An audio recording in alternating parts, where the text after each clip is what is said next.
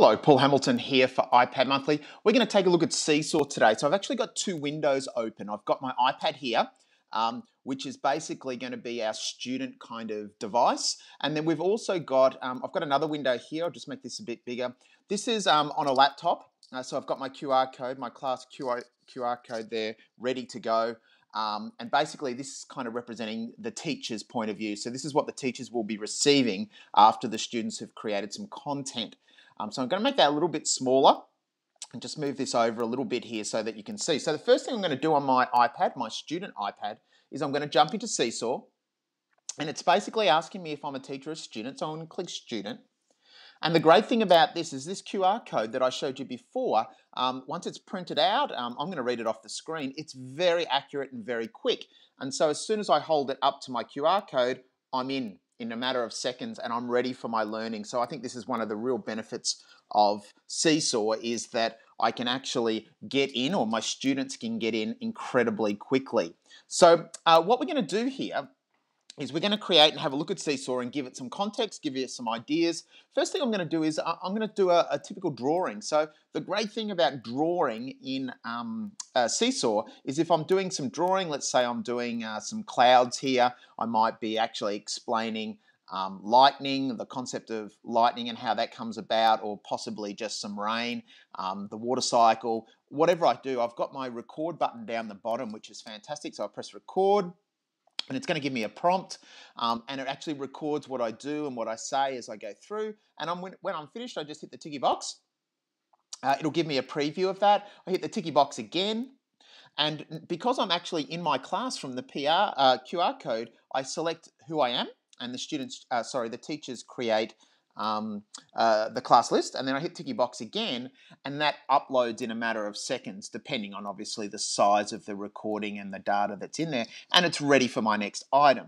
So for this activity today, we're going to actually have a look at kind of a treasure hunt, a color treasure hunt. You could do this with shapes, you could do this with sight words and spelling words.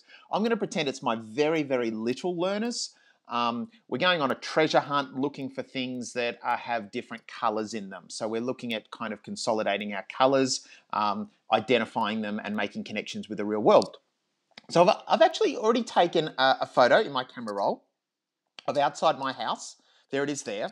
And basically it's as simple as this. You just basically press the pencil tool. I'm not going to do any recordings here, but I'm just going to just basically get colors of my pens. I might identify the different whites of the car. My backboard's white, but the square up there is red. I've got some orange different things here on my wheelbarrow circle there, and also my pot plants are that color as well. Definitely got some greens. I've got my trees and my shrubs and my herbs and different things there. I've also got some blues, obviously, with the sky. I've actually got some silvers here with the logos and the things on my car. So I'm actually going on a color treasure hunt, and when I'm finished, I can get my students to actually record what I actually found and discovered, or I can just hit my ticky box and just upload that picture straight away. Let's say that I'm actually Bob again. I'll press ticky box. It's loading up, and it's as simple as that. And I think the impressive thing about Seesaw is that it's so easy to use that the kids can really focus on the learning and the activity. There's also things like notes, and there's some things like links and different things that we can find. But I think the drawing and the photo and the camera roll are probably the most powerful functions within Seesaw. It really does allow the teacher to set really rich, authentic tasks, and the kids can carry them out quickly. And the teacher, let's have a look at what the teacher sees from their end. So what I'm going to do is just minimize this here and just open up my teacher view. Now I'm pretending here this is actually on a laptop. Here's the teacher view here. So I'll get out of my class code,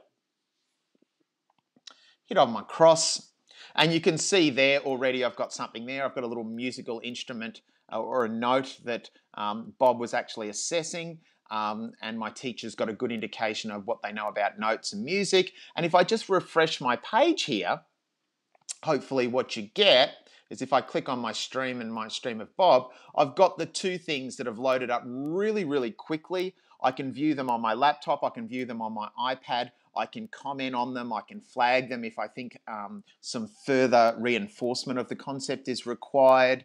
I can delete them down the side here by pressing on here. I can download the item if it's an assessment piece that I need a paper copy of.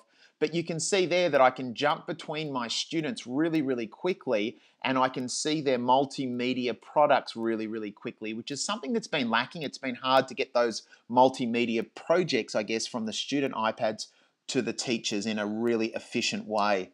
So that's Seesaw. Once again, we could do treasure hunts for shapes. We could look at rectangles, circles, pentagons. We could look at angles. We could look at a whole range of different things. But Seesaw is one of those tools that we can really apply our curriculum really easily and make digital products out of. So I hope you found that useful. Seesaw, it's definitely worth checking out, but I think the real richness in these activities is the ability to match them to specific curriculum areas and really get our kids doing the thinking and not the teachers doing all the thinking for the students. Paul Hamilton here for iPad Monthly, signing off.